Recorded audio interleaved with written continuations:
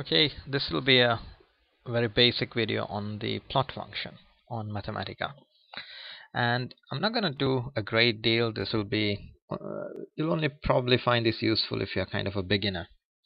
And all I'm going to do is just plot a function and then talk about a few of the options. And I think if you can create something like this, plot two curves, maybe label the axis as well, and then change the plot range, things like that, then you probably know everything I'm gonna talk about on this video. So this will be a very beginner level video. Okay, now the function is called plot. Okay, and Mathematica is case sensitive, so it has to be with an uppercase P. Before I tell you what the function looks like, let's just take a quick look at the help file. So if you click on the function, hit F1, it brings this window up. And the Mathematica help file is in general very good. It not only tells you what the plot function should look like, the syntax for it. It gives you the syntax here, two different things, and then it gives you lots of examples as well. Okay, and you can usually learn quite a lot just by studying these examples. And let's look at the syntax. Okay, so it says plot, open a square bracket. So let's do that. Open a square bracket, then it says f, and then comma, x min to x max. And it tells you here it generates a plot of f as a function of x from x min to x max. Okay, so what that means is, suppose I want to plot the graph y equals x squared. So the function is x squared, so I have y is equal to x squared, comma, then open one of the braces, one of these curly brackets, given whatever your variable is. So here my variable is equal to x, so I say x, and then the minimum and the maximum value. So let's say I want to plot it from -4 to +4, and I'll just make that slightly bigger, make sure it's readable. Okay, close that curly bracket, close that square bracket. So this bracket here closes this one here, and this one here closes the first bracket I opened here. Okay, and then to run it, you press shift and enter, or the enter on your numeric pad, and then it plots that function. So it's a plot of x squared from -4 up to +4. Okay, so that was just a very basic thing. I plotted one function here. If you look at the second part, it says a different syntax. It says plot several functions of f. Suppose I want to plot this as well as one or two or more functions. What you can do is, so suppose I want to plot, let's say the function y equals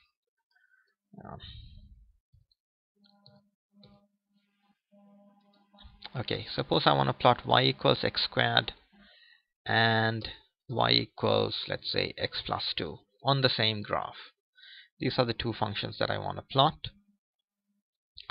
Where you've got your first function, put that inside a curly bracket like this, inside braces. So the first function is x squared, then you say comma, x plus 2. Okay, and then run that, and it plots the function in blue is the quadratic graph, y equals x squared, and the x plus 2 is the straight line. Okay, and if you want, you can add more functions here. I could say sine x, for example, and that will add that to that graph.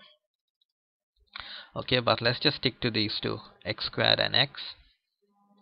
And again, the way it works is you say plot, and inside this first braces here is your x squared and x plus 2. They are the two functions I want to plot, and then a comma again, and then this one here is the range of x values.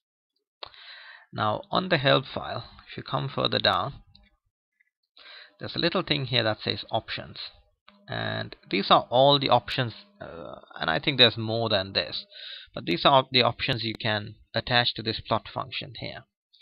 Let's start with something very basic. Let's look at axis. It says if you want to draw no axis.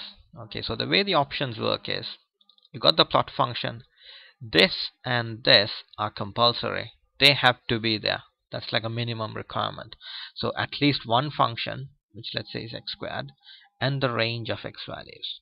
If you want to add more options to it, once you put in the range, so these two are your first two, let's call them parameters, and you say comma. So my next option is going to be this axis. I could say axis.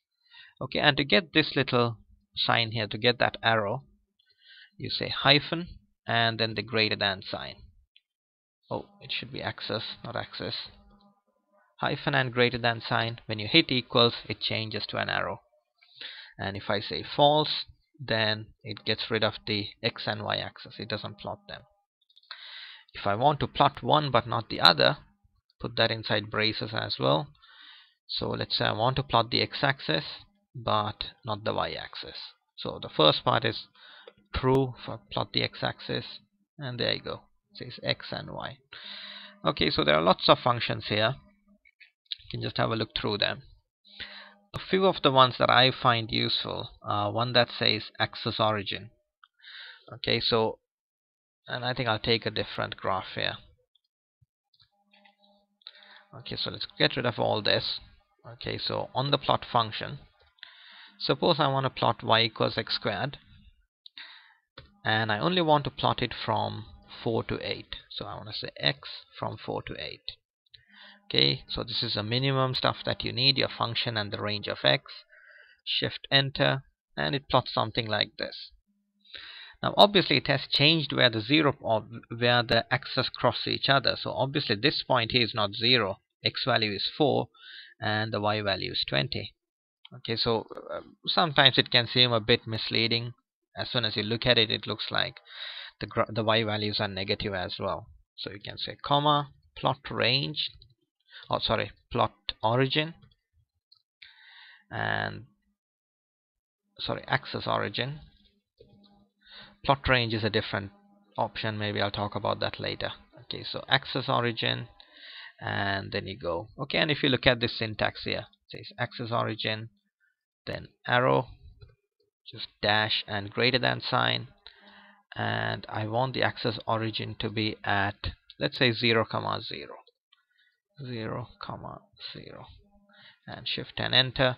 Now we can see the graph is completely above the y-axis, and the crossing point of the two axes are actually 0 and 0. Okay, another useful function is the plot range. Okay, so maybe I'll just quickly show that as well. Okay, so let's just take a new graph.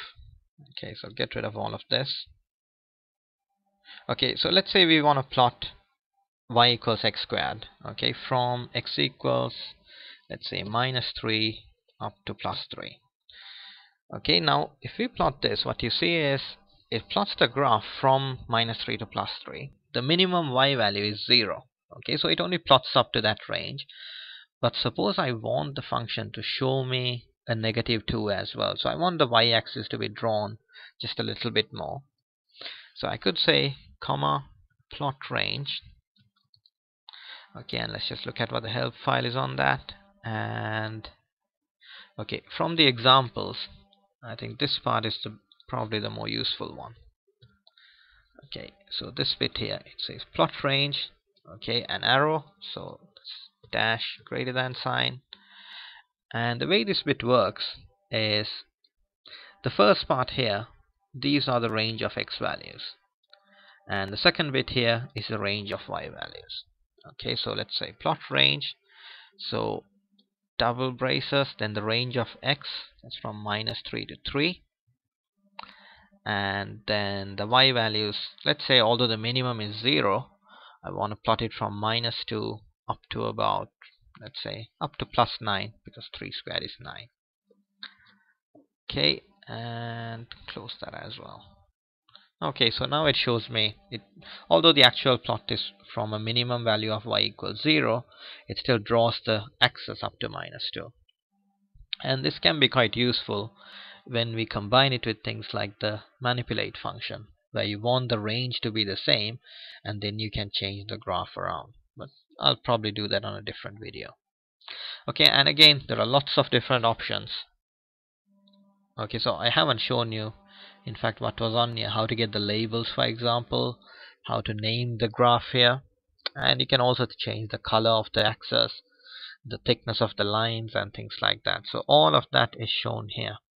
If you look at options here, there are lots of different things. This epilogue is another very useful one, because if you want to highlight a particular point, then you can draw one point on somewhere on the graph.